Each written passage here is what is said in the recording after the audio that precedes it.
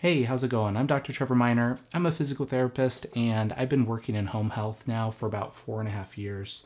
Actually, when I graduated, I went directly into home health and I've really enjoyed it. I wasn't so sure how it was going to go at first, but I've really enjoyed it. One of the things that I find important in working with my patients is that I have the necessary equipment available. Now, I can remember the first job I started at, they expected me to bring absolutely everything I needed to work with the patient, including like the most basic things like your blood pressure cuff, thermometer, those types of things. And of course, I was a new grad. I didn't have any of those things.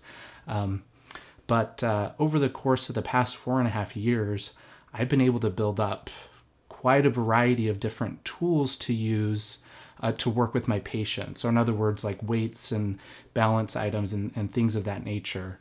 And I find that that's very important to be able to, dose my exercises and everything correctly for my patient.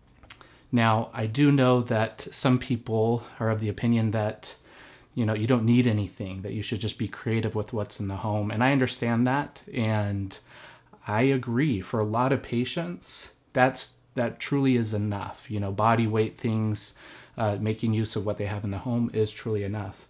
But for those patients that it's not, I would hate for them to go without the care they need simply because I lack the proper equipment.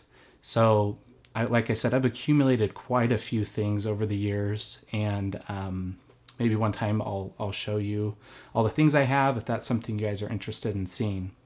Now, one thing that I've seen people talk about a lot that I have not yet done, or something I haven't purchased, is a weighted barbell. And a lot of people have talked about using a PVC pipe with maybe putting some sand in it or attaching some weights to it.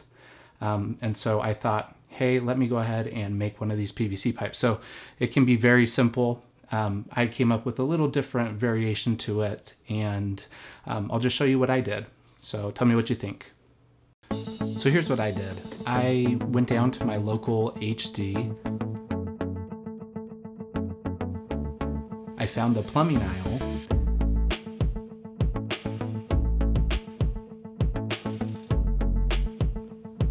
And then I got 2 of these 1-inch caps. I got the ones that are smooth on the inside, not threaded. And 2 of these slip unions as well. Also the ones that are smooth, not threaded, also in 1 inch, of course. Then I just grabbed a 1-inch Schedule 40 PVC pipe. Now optionally, you could get some pipe cement if you wanted to make this very permanent, but it's not completely necessary, as you'll see. I decided to make my barbell about 3 feet long. So to do that, these are the measurements I used. For the centerpiece, I marked it at 8 inches. And for the side pieces, I went with 13 inches.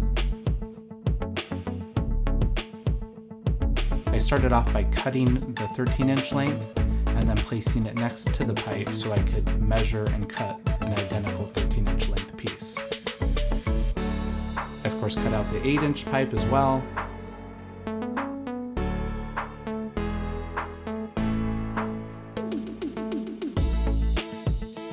Now you'll notice that I initially wanted to use some pipe glue as well, but quickly found out that my pipe glue was all dried up.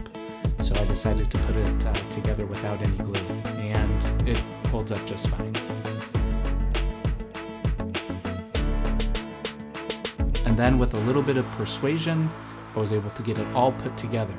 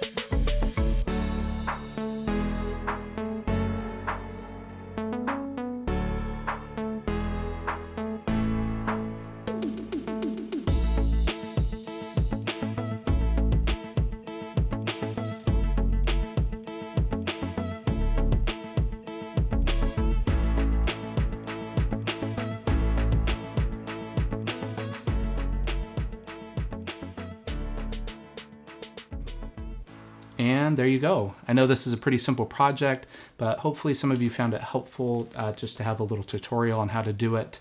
I did make a little modification from kind of the standard plain pipe that I've heard of before. Just adding these slip unions allows the weight to kind of get held in the middle, and that's a full 20 pounds. It doesn't move anywhere, so I'm confident that that's going to make things quite a bit easier when I'm using it with patients.